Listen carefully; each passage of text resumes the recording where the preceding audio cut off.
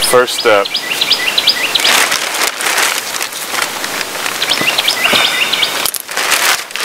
add the clay. Add the clay to the bucket. If you want, you can kind of break it into smaller pieces while you're adding it in there to make it easier. Just add it to the bucket.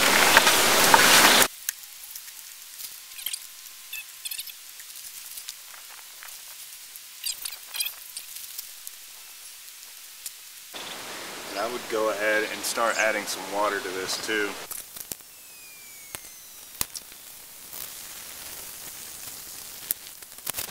Alright, this should be enough clay for right now. I don't want to put too much in.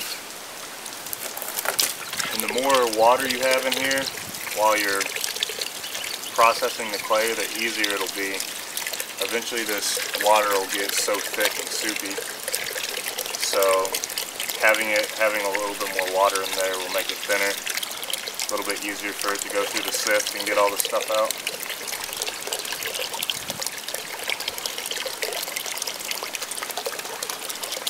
And all I'm doing right now is just going in and breaking up more pieces.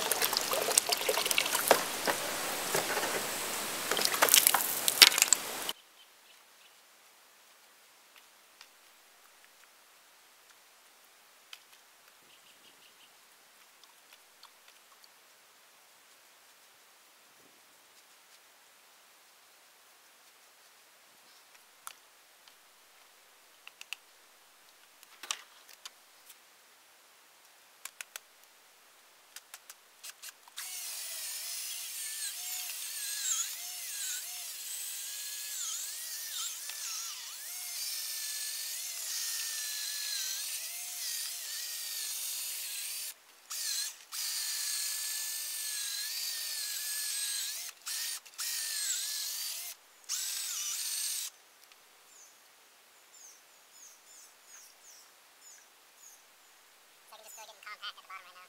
So all I'm doing is just coming in here and trying to unpack it with my hands real quick.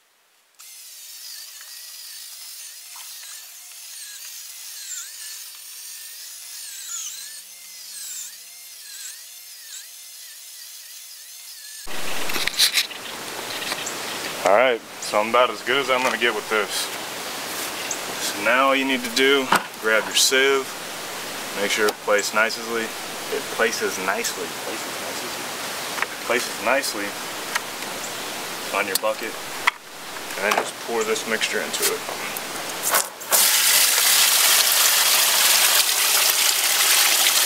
I just want to show y'all what it's catching. See, this is all just raw organic material.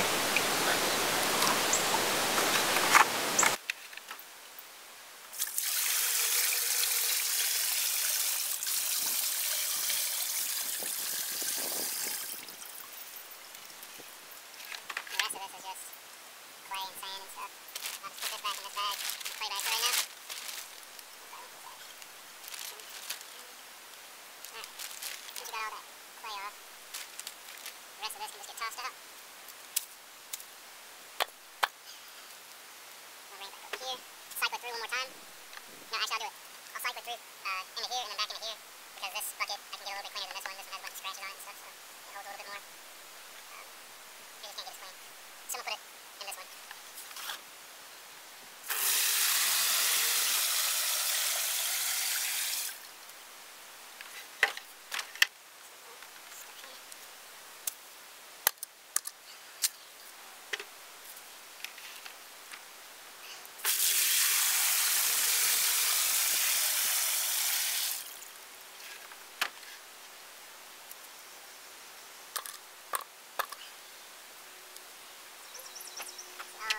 Clean this out real quick and pour it back into this one.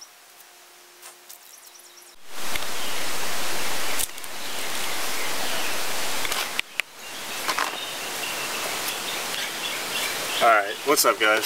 So what I've did here is, after I filtered everything out, I just let it sit. So I let it sit for maybe 2 or 3 days, and you can see that there's water sitting on top of this. So, well, you might not be able to see it, but there's like a layer of water before the clay. So I'm gonna try and pour a lot of that water out, and then I'll pour this in here with a pillowcase, and then I'll hang it up on a tree. You can kind of see it, that layer. All I'm trying to do is just pour it out while keeping a lot of that clay out, but I honestly feel like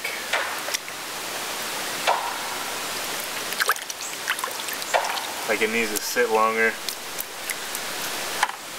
But yeah, I don't have the time. So what I'm gonna try and put it into one of these. I'm gonna try and pour it into one of these pillowcases. Got it. Might as well take this and take this.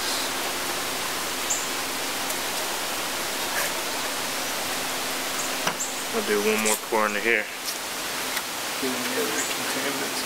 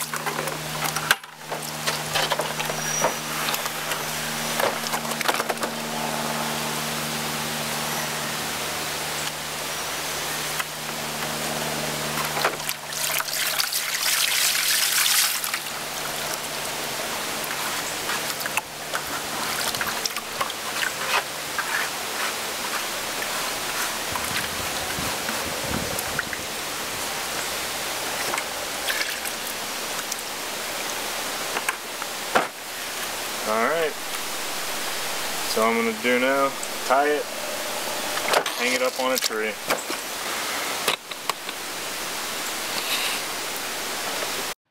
Alright guys, so after I made that first watery batch, I went back and made another batch, but this time I made it thicker.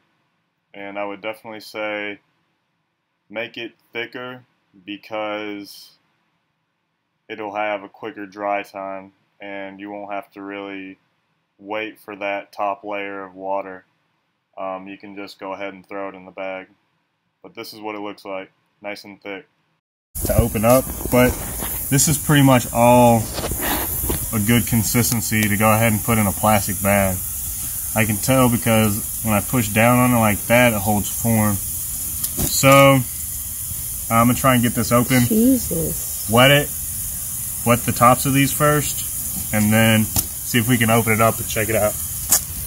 No, 3-4 days. Look at that. Oh. Wow, guys. Did you just look at that? Wow.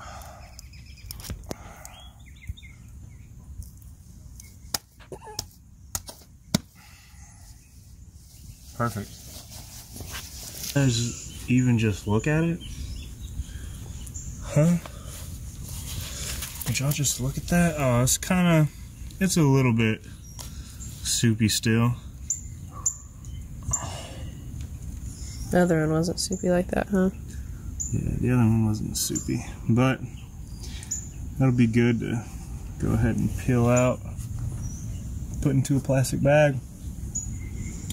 Just let it kind of toast up in there. So what we're gonna do is we're just gonna take these out of all the edges.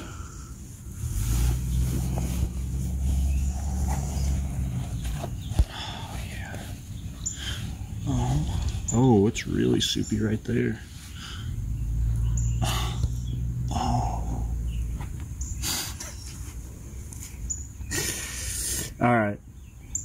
So yeah, I want to show you guys that, and all I'm gonna do now is take it out. I might let this one sit a little bit longer, but I'm gonna take that one out definitely, and just put it in a plastic bag and have it ready to go. I might use this as some slip. I could use that as some slip, actually. So I might want to put that in a container for some nice slip. You can use that for pottery paint, just natural paint in general. So yeah, that's it.